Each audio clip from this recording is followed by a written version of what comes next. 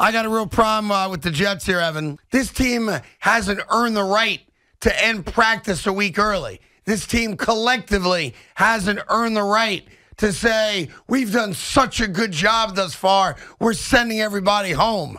None of this means a damn thing. So if it means more time bowling or going to Taylor Swift concerts or going to movies or working out in the gym before you go to the real start of your work, which is training camp, then so be it. Maybe I'm wrong. Oh, no, you're wrong. But my emotional reaction to this is, vomit in my mouth. Like we run a couple good plays in OTAs against no defense, and now we're taking weeks off.